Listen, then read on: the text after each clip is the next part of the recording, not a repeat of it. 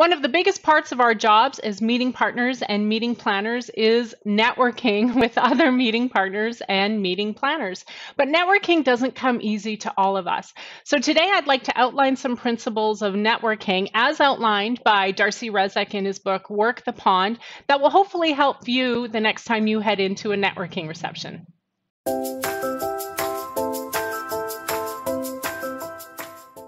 Hey everyone, it's Leanne from LeanneCalderwood.com, and I've noticed that networking is definitely one of the most important parts of our jobs as meeting partners and planners. Also one of the most time-consuming parts of our jobs, and in a lot of cases for us, it's one of the most stressful parts of our jobs. I myself, I am not an extrovert. I am an introvert, or now what they're calling people who are ambiverts.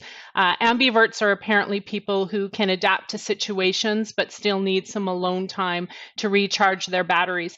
And here's the thing, I don't think I'm alone. I think our industry is full of ambiverts or introverts.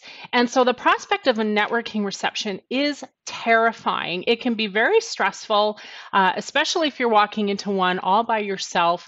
And really, what is the end game of a networking reception besides connecting with the hosts and you know, having a wonderful glass of wine? So what I did a few years ago is I read the book Work the Pond by Darcy Rezac, and it's great. So he broke down networking into 7 principles. 7 principles are formed into the word network, so NETWORK. So I'm going to outline the principles that he's outlined in his book, but also how they apply to us as meeting partners and planners in the meetings industry. So here we go. The first letter of network is N, and it stands for never leave home without them. That is your business cards. It is astounding how many networking receptions I attend and people are still without business cards, or they've conveniently just ran out of cards. It's really important that you take business cards to events. Now, the end goal isn't to collect and distribute as many business cards as possible. The end goal is definitely to make connections, but in order to further the connection, you need to be able to follow up with someone, or they need to be able to follow up with you. So make sure you don't leave home without your business cards. The E in network is actually 4 words. It is establish, extend, engage, and exchange. So establish is establishing eye contact with someone when you're in the networking reception or room. Once you establish eye contact with someone, then it's time to extend an invitation with them to connect. And extending can then be seen as extending your hand and introducing yourself.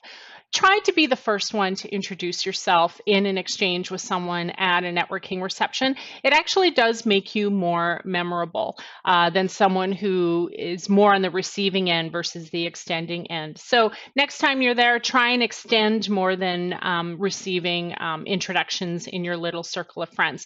So the third word is engage, and that is asking meaningful questions, whether it's about their career, whether it's about the conference that you're attending, but something that you're looking for some common ground with those engaging questions. So try to find something that you have in common and start to develop that rapport with the person. And the 4th E, of course, is exchange, and that's those business cards that I mentioned in tip number 1. The T in network stands for travel in pairs. And I'm not going to lie, I love this one, but I need to break down why I love it so much. So this is not about having a comfort zone partner by your side for the entire evening. No, this is about tag teaming to make sure that you remember names, facts, pieces of information about a person that you've just met. So when you're traveling in a pair, it may be someone that you work with or someone that you're potentially not in competition with, and that you can share that information and help each other out in remembering who it is that you've met and what potential business they may have for your organization. The key with this principle for meeting planners is the word pairs, travel in pairs. And oftentimes when we're in networking receptions, we're traveling in packs. And sometimes it's really hard for a single person to break into your tribe or your pack when there's 5 or 6 of you from the same destination or the same hotel engaged in conversation. So try to break up your tribe a little bit, find a partner, and start to look at the networking opportunity in that way that you're going to make meaningful connections, you're going to look welcoming, and with your partner by your side, you can start to remember information a little bit better. So that's T, travel in pairs. The W in network stands for Working the Pond, which is the name of Darcy Rezac's book here. And working the pond essentially means finding common ground with that individual and then finding a way to address their needs and provide value in that interaction or in the follow-up. And a lot of times this is not related to the business or the service that you're selling, but this is specifically addressing the need of that person you have just met. It's that value-based engagement. It's that providing something without expecting anything in return.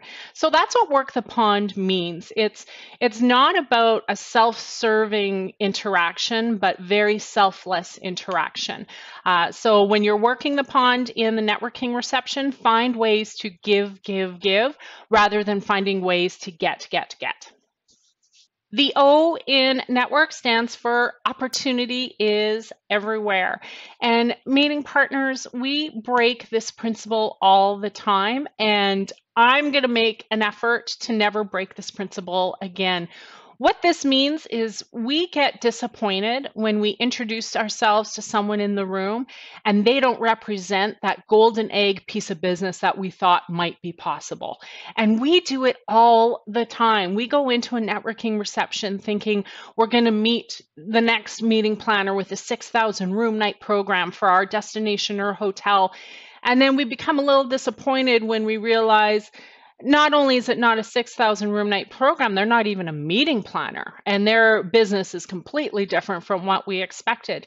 And we need to stop being disappointed when we don't meet the perfect client in a networking reception, because that person who was a little less than perfect might have some incredible opportunities behind them or beside them or with other colleagues at their company or friends, family, neighbors. So we need to explore a relationship with that person regardless of what their today business looks like, because we never know when that person is going to be the opportunity for a great piece of tomorrow business. So again, now you've met someone that the opportunity isn't today. We need to provide value. Right now we're going back to working the pond and providing value to them and cultivating that relationship. We need to get in a better habit of doing that versus meeting someone, determining they're of no value to us, and moving on to the next person. So collectively, we're all going to start doing a better job of that. I just know it. R in network stands for repeat. So this initial interaction that you have with a person, exchanging business cards, working the pond, providing them value, and cataloging mentally how we can stay in touch with this person after the fact.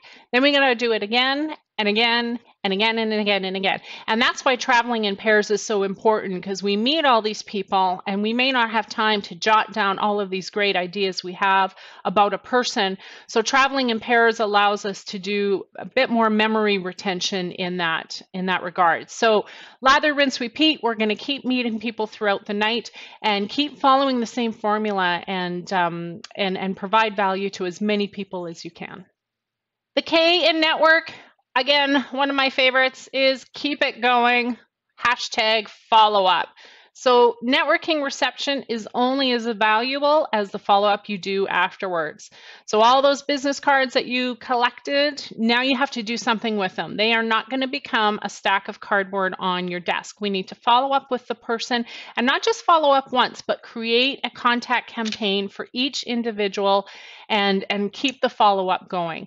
So my blog has a ton of tips on how to do email follow-ups and contact campaign follow-ups, but for the purpose of the networking reception, just make sure you do some kind of follow-up. So that's Network from Work the Pond by Darcy Rezac. You can find a link to this book not only below this video on YouTube, but also over at my blog at leannecalderwood.com. And while you're there, sign up for my newsletter. So my newsletter, not only do you get tips on how to attract meeting planner business, but each week I send you a little bit more in-depth information about the blog posts that I've written. And my newsletter really doesn't suck. It has the calendar, the industry calendar, where you can find more networking receptions to attend, as well as other tips and tricks that you can only find on the newsletter and not on the blog itself. So pop on over to my website and sign up for the newsletter if you haven't already done so. So there's a ton of networking receptions coming up in the fall months. I hope to see you at some of them. And if I do, will you exchange, and engage me like the tips in this book? Come and say hello and extend your hand. I would love to meet you and find out what you think of the blog and the videos. Until next time, have a great week. Bye for now.